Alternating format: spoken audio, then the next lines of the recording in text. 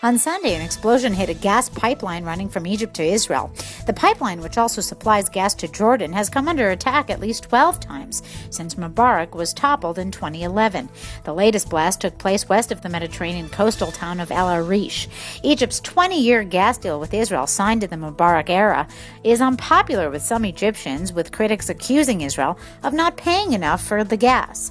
Previous explosions have sometimes led to week-long shutdowns along the pipeline, and Egypt said in November it would tighten security measures along the pipeline by installing alarm devices and recruiting security patrols from Bedouin tribesmen in the area.